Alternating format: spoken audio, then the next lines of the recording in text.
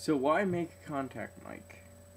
Well, the interesting thing about a contact mic is that it can really be used to pick up the vibrations of anything. So in effect, it can make anything a noise instrument, or if you're doing it right, even a musical instrument.